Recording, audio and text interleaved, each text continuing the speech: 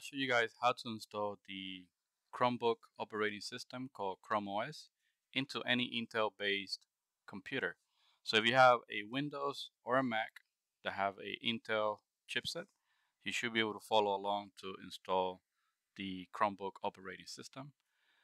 So what you're gonna need is you're gonna need several files, and these are the files that you see here. And the requirements are you're gonna need two USB drives, one because you're gonna be using Linux, and two to put the actual files for the Chrome OS. So let's go ahead and start with Rufus. Most people know what Rufus is, so go ahead and download the application and go over to linuxmint.com and download Linux Mint. Once you download those two, go ahead and open Rufus first, and then select the USB drive where you want Linux to go to. Select the image for Linux, leave this default and everything else, and then we're gonna go ahead and start creating the bootable drive for Linux. Okay, in here you select ISO image mode, and here click OK. So once that's finished running, we'll go back to that later.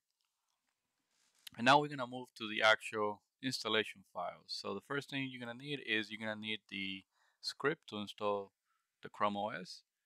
And this is on this link here, which I'll be putting every single link on the description below. What you do with this file is you actually copy the script, open your editor, paste the contents, and then you go to File and select Save As. And here we're gonna call it install sh. And for the save type, make sure this is selected to all files, and then you click Save. Okay, once you created the install sh file, next we're gonna download the actual operating system. For Intel-based computers, I found that this one here called Ramus works the best. And as of today, the latest release is Recovery 87. And you go ahead and click on the latest release. And once you download this ISO file, you need to download another program called Brunch, which contains several files to be able to install the Chrome OS operating system. So since I downloaded Ramus 87, I'm gonna match that with Brunch 87. So go ahead and download the appropriate Brunch release, and then you download this tar.gz file.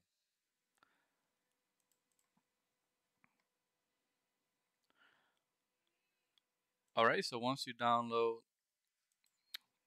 the Chrome operating system files, then the next step is to actually go inside the folder. Once you extract it, you're gonna get a .bin file, and you want to rename this bin file to Ramus underscore recovery. And the reason why you want to do that is if we look at the installation file, it's gonna look for that specific file named Ramus underscore recovery.bin. So if you don't have it named correctly, it's not gonna work during installation. So make sure you rename it to that. Alright, so the next step is to now put all the Chrome OS system files in the other hard drive. I created a folder and call it Chrome OS, which I already put all the files. So I started with install.sh, Ramus underscore recovery, and then for Brunch, what you're gonna need is you're gonna need a application called 7zip. If you Google 7zip, you go ahead and install the 64-bit version if your computer is 64-bit. And once you install it, you're gonna get a .tar file once you extract the folder for Brunch.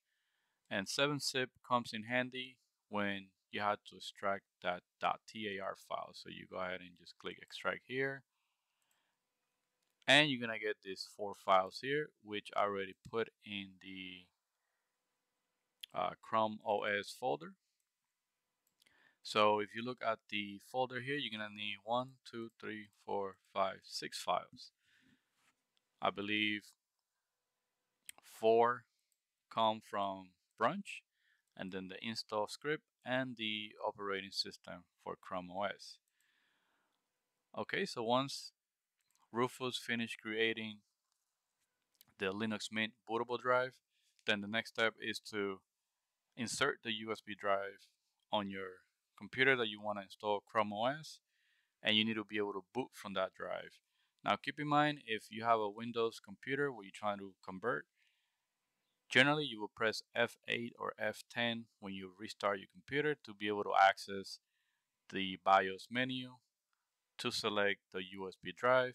If you have a MacBook, when you restart your Mac, go ahead and hold and press the Option key until you get to the recovery menu. And once you get to the recovery menu, the USB drive should show from the list as EFI boot. You select that drive, and then it should start loading Linux Mint. Okay, so next I'm going to show you what you need to do in Linux Mint. Alright, now that we have Linux Mint loaded in the computer, the next step is go ahead and open a terminal window here on the bottom left.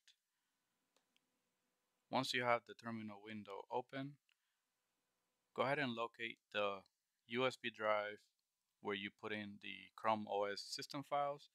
So go ahead and connect it to the computer.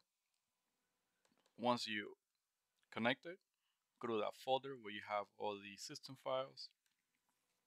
And the next step is to actually change the path to this folder here.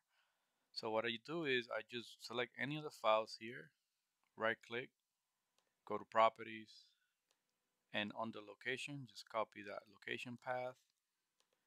In here, we're gonna type in cd space, then we're gonna do single quotation mark, edit, paste, and then single quotation mark. Then press enter. You should be able to see this path change like that. Next, we need to change the install.sh file to a different carriage return, which is LF for Linux. So what you need to do is you need to go here to the start menu and then search for text and open the text editor. Okay, what you're gonna do is you're gonna drop the file here. You could modify it to look like the one that you see here. And then what you're gonna do is you're gonna do file, save as, and then here line ending, you wanna switch this to Unix Linux, and this is fine. And then you click save and then replace. And the reason why, if you did this install.sh file in Windows, it might not be formatted properly to run in Linux. Okay, so once you've done that, you go back to the black screen here, and now we're gonna run the script here. So we're gonna do sudo, then the word sh, and then follow by the script name, and make sure you type it in the way you see it here. So I have a capital I, so make sure you do capital I, and then now you press enter. Okay, now it's gonna basically do the package updates first.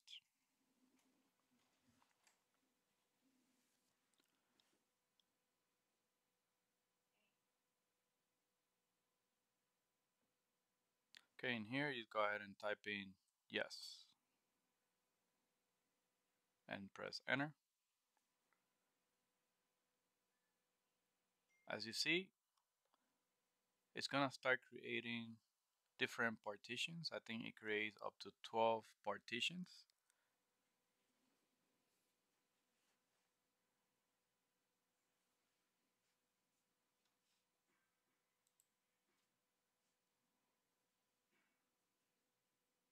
And this might take about 3 to 5 minutes.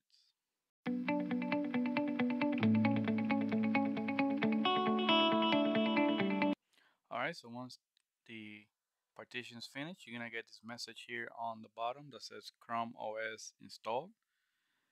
And that basically means your system and your hard drive was formatted and now Chrome OS should be loaded. So all you have to do is go here, go to shutdown and restart your computer, remove all your USB drives, and when you restart your computer, your Chrome OS system should boot up and you should be able to log in with your Gmail account and start modifying your Chromebook. Alright, well, thank you for watching. If you have any questions, leave your comment below and please subscribe.